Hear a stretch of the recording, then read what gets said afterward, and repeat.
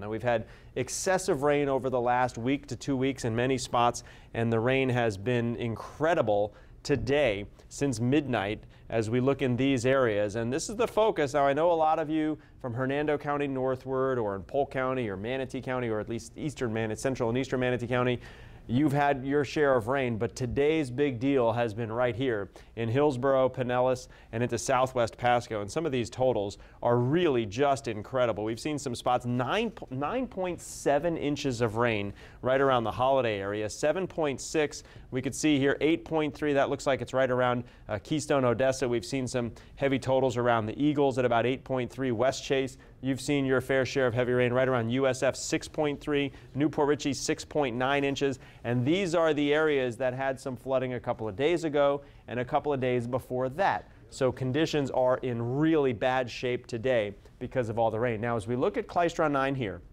we can see it thinning out. There are spaces